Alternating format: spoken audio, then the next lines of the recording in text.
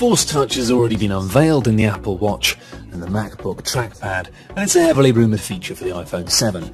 It detects finger movements and distinguishes between hard and soft taps. I mean, anyone can do that, frankly.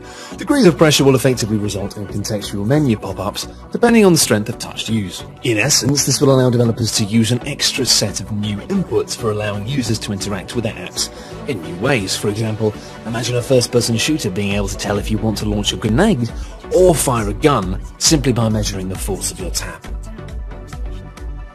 Given that Apple rarely upgrades their tech in ways that Samsung and other companies tend to, holographic projections for the iPhone 7 probably won't happen. I mean, maybe it'll happen for the iPhone 43s, but not for the next major iPhone.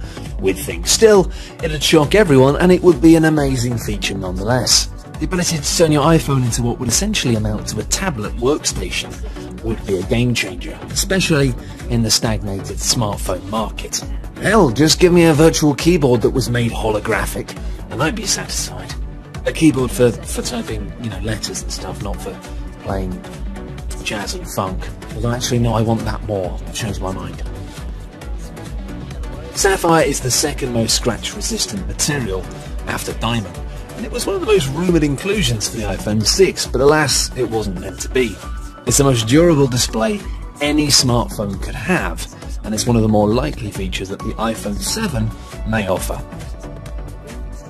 The iPhone 7 may very well feature a 3D display, according to reports which claim that Apple supply chain partner TPK is working on a project that relates to naked eye 3D screen. In other words, a 3D screen that doesn't require glasses to see, like the Nintendo 3DS. Let's be honest, charging for all recent iPhones has sucked quite badly when compared to other Android smartphones, especially from Google and Samsung. Apple manages to make each new iPhone slimmer while equipping it with a faster processor and a graphics chip to also improve in battery life. The iPhone 6 was originally rumoured to have a front display made from sapphire glass, which would have made it possible to use it as a solar collector. This would allow you to put your phone into charge mode throughout the day. All you'd have to do is take a walk in the park at lunch just to give a boost to your battery. I mean, a walk in the park with your phone out, which might be risky depending on the park, and also you do need sunshine, which, if you're from England like me, you've got basically no chance of having any. But, it would be fun. Here's hoping it comes to the successor.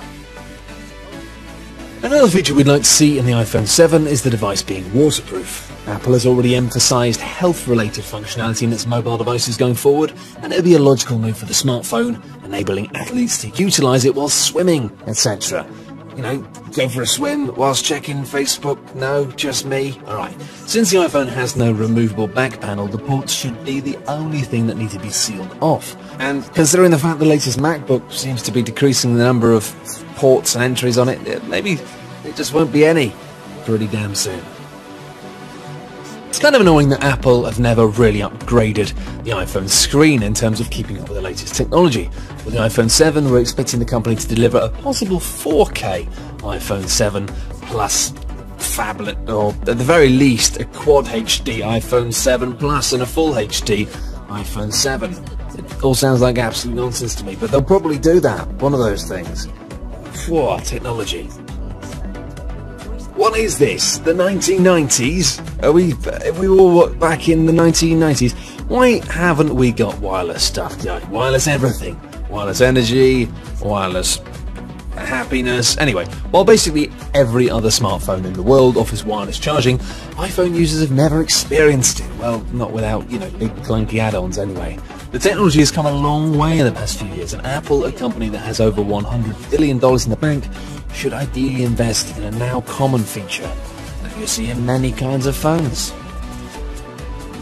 We understand this being implemented in the iPhone 7 is a little bit far-fetched, but it's still a possibility, after Apple created a patent for basically a joystick version of the Apple Home button. The button would essentially expand into a mini joystick that could be moved around in order to control various activities on the screen. This would target the massive iPhone game market, and it would be amazingly fun too. You could have different types of games, maybe some games that weren't awful. The laser keyboard feature has been rumoured ever since the original iPhone was released, Imagine the iPhone 7 comes equipped with a laser keyboard and, better yet, a holographic projector. Now we're talking. It may be a long way away, but at least Apple acknowledges that there's some appeal here. We have a patent for a projecting keyboard showing how the system might work with a laser projected keyboard built into an iPad. Maybe one day, my personal dream of playing Grand Theft Auto 6 anywhere via the iPhone 7 whilst playing jazz music on a holographic keyboard with a joystick feature and an inbuilt projector could become the reality that currently is just a dream. But knowing Apple and the fact that that's kind of ridiculous, probably not.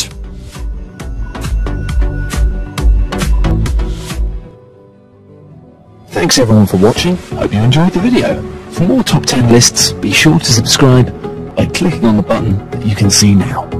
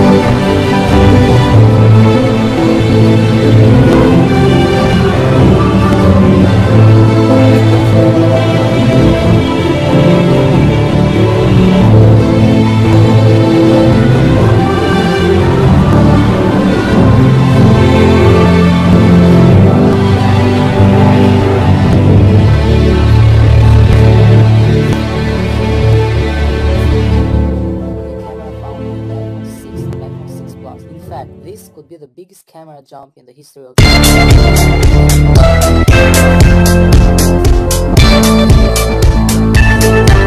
Hello YouTube, this is iPhone 7 recent rumors. What will the next iPhone be called? Will it be the iPhone 6s or iPhone 6c? If Apple sticks to its traditional naming, then it's more likely that the next iPhone will be called the iPhone 6s instead of the iPhone 7. Now let's talk about the specification of the iPhone 7. The screen size. 4.7 inches may be the sweet spot for the average Apple fan, but it seems that Apple is going to include different sizes for the screen. Next, moving on with the design of the next iPhone, Apple has published a patent relating to such displays, which hints at a future iPhone with a display that extends onto the sides of the device, providing interactive or touch-sensitive portions that give access to the slide to unlock functionality, music player controls, messaging readout, caller ID, system controls, and much more. It's possible that Apple will use different materials to make the iPhone 7 more durable. There are words that the iPhone 7 will have a 3D display. The iPhone 7 could feature a 3D display. In other words,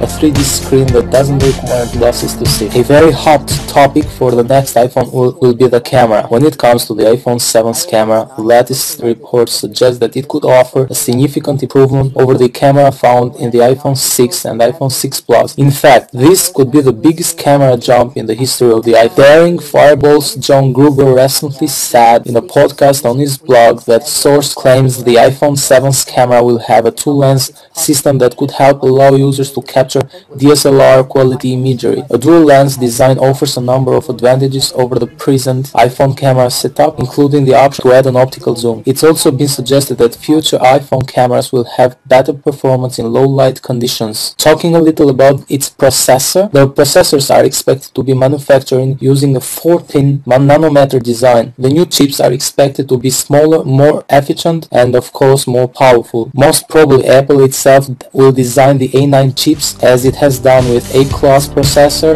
chips in the past. A very interesting new rumor for the iPhone 7 new feature is the joystick-style home button for gamers. Essentially, the concept is the home button on the iPhone 7 will be able to pop up on a little screen and turn into a sort of mini joystick for playing games. There are plenty of iOS games that could benefit from a hardware controller, and this sounds like a lot of fun. A new charger for the next iPhone. In August 2014, rumors about a new iPhone charger emerged, suggesting that the USB part of the charger could be reversible, just like the Lightning connector. Imagine the USB being plugged into the adapter both ways, in the same way that the Lightning connector itself is reversible. iOS 9 is also likely to introduce new features at the software level. Among the features we're hoping to see in iOS 9, improved parental controls, group FaceTime calls, and split-screen application multitasking. And now about the release date. When is the iPhone 7 coming out? If Apple sticks to its traditions, we can expect the iPhone 7 to arrive in mid of September 2015. However, it's possible and has been widely speculated that Apple will begin releasing new iPhones